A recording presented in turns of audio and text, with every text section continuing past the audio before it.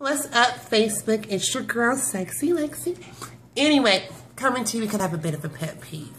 As we all know, the holiday season is rapidly approaching. And there's one thing that is sure to be on every colored person in America's menu. You know, I'm talking about the macaroni and cheese. And unfortunately, everybody just can't make it. I ain't throwing shade. I'm just saying. Everybody can't make macaroni and cheese. As a matter of fact, I remember this one Christmas. I have this cousin. His significant other made macaroni and cheese. And Facebook, when I tell you, it was macaroni featuring cheese. Featuring cheese. Cheese did not make an appearance throughout the whole damn shit. There was only some cheese on top of the macaroni. It was dry. It had some butter. It had got no salt. It was nasty.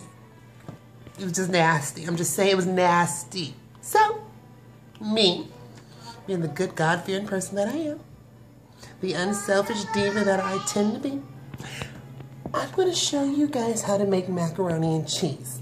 Not featuring cheese. Not making a guest appearance by cheese. And not none of that nasty old hard-crusted, egg-sticking, macaroni nasty, ain't got no cheese. Macaroni should be silky. It should be smooth. It should be rich. It should be creamy. And damn sure shouldn't be dry. I'm just saying, macaroni and cheese shouldn't be dry. So, lucky you. Your girl Lexy's gonna show you the right way to make macaroni and cheese. Stay tuned. And Auntie Fee, it's going to be so good, it might make you want to slap Tavis.